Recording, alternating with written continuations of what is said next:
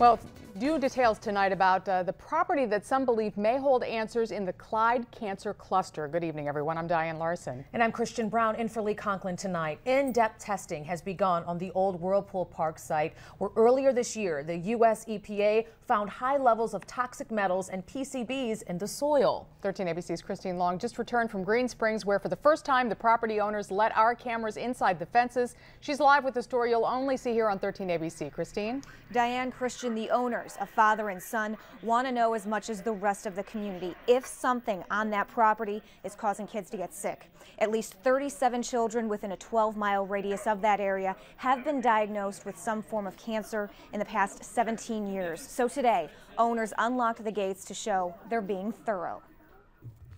This right here was the edge of the pool. You'll see like some no diving signs. Tom Bowles is the attorney for the Abdu family, who bought the old Whirlpool Park property from Whirlpool Corporation a few years ago. Last week, the company, the largest employer in Clyde, signed an agreement with the family allowing Whirlpool to test this property with oversight by the EPA. We're trying to thoroughly characterize this site and really find everything there is to know about the property. We're not trying to hide everything.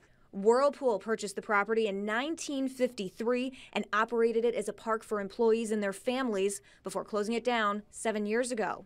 The old concession stand still stands, as well as swings and slides. The large pool, which was filled with spring water when it was open for families to enjoy, now sits dry. One of the men who bought the old park is Jonathan Abdu, and he has big visions for this property. He wants to turn the old pool into a pond, and if you look up here on this hill, you see all these wooden stakes. This is where he plans to build his family's dream home. Those plans are on hold. Yesterday, 2 certified environmental professionals had their first walkover on the site.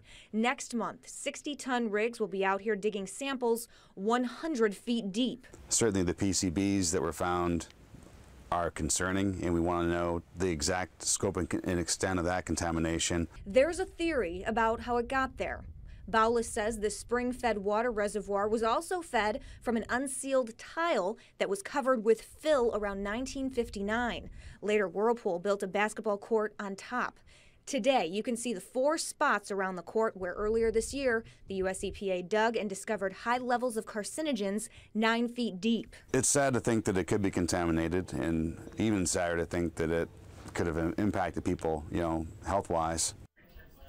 This testing is expected to take several months to complete. The attorney for the Abdu family says the earliest they'll know any results is March. Reporting live, Christine Long, 13 ABC Action News.